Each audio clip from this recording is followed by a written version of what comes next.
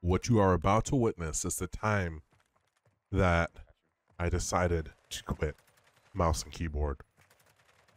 When I lose this gunfight, as you guys can see, it was the end. I slammed my mouse down. I don't think I ever raged so hard. I had perfect tracking until I started getting shot at, and none of my bullets just wouldn't connect. Sure, I was slightly off the guy, but pay attention to this clip. I'm on controller. My aim was nowhere near this guy, and I still was able to down him. Same scenario, just my controller locked on. And that's when I decided, you know what? I quit. I quit mouse and keyboard in Warzone. I am done. Let's get into the video. What's going on, guys? You already know who it is. It is your boy, that guy, the Dryer Nude here. And yes, even in this clip, like, I couldn't even see him, but my aim assist just carried me through it. I decided to quit mouse and keyboard on Warzone. And I know a lot of you are disappointed. I know a lot of you are asking why. And don't worry, I'm not quitting mouse and keyboard on multiplayer. It's just Warzone. I can't do it with my sanity and everything. Sure, I might have like a spurt of, well, maybe let me try it on mouse and keyboard. But right there, the clips in the beginning just shows you like how fed up I am with aim assist. And if you can't beat them, keep going until you can. And I've tried that, and it just doesn't work out.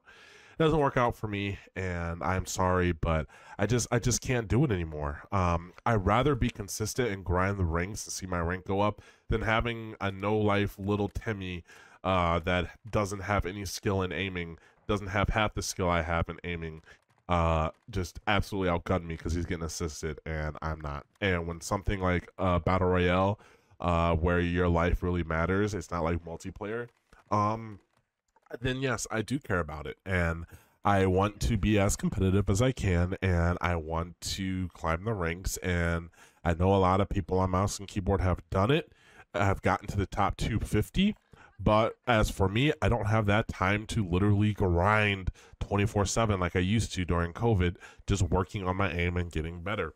I guess you can say now I'm a casual aimer. My aim is still better than most people, but I don't like I don't play like that hard to like focus on my aim anymore. I rather just play the game, have fun with my friends, and beam people. As you guys can see here, like just aim assist just locks on to them, and I know perfectly where to shoot. I have a bunch of controllers. If you guys were in my live stream, you saw that I have a ton of controllers, and I've been on the PS5 scuffs recently. I have an aim controller too, and I really like that controller also, but maybe we can do like a controller giveaway for you guys, just to give it back to the community and all that good stuff. But yeah, I'm on controller now for Warzone ranked and Warzone primarily until they do something about aim assist or something like that. But I will still be making multiplayer videos on mouse and keyboard and how to get better on that. But so far right now, I'm just not having fun on mouse and keyboard in Warzone, and that's just mainly when it comes down to it, like just me having fun.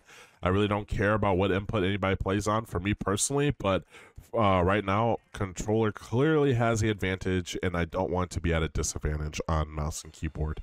And even here, like I'm just like frying this guy, and you guys are going to see here I wipe this team out, and it just absolutely frying them on controller, and for some reason gunfights just feel completely fair. So I hope you guys can understand. Let me know down in the comment section below, do you still play Warzone on mouse and keyboard?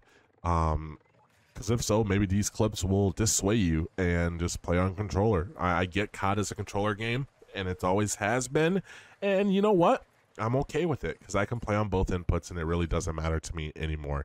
I think this will be like the last video of Call of Duty Modern Warfare 2 and Warzone when it comes to me complaining about aim assist and how it is. They clearly know it's broken. They clearly know that you can absolutely abuse it, and they clearly know that it aims for you, but nothing's being done. And I have come to accept the fact that Warzone is now just, you know, a controller game, and it will always will be, and I don't think it's going to, you know, go down anytime soon, aim assist strength, as these guys absolutely get just wrecked.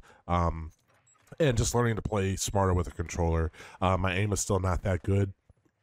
Sorry, on the PS5 controller, but it's getting there, and I'm learning to work with it and all that good stuff. So it's a journey. So I hope you guys follow me through this journey. As always, guys, remember, stay blessed and stay humble, and I will catch you in another Call of Duty video, Warzone or Modern Warfare 2 on mouse and keyboard. Again, I'm not leaving mouse and keyboard on Modern Warfare 2 multiplayer. Peace.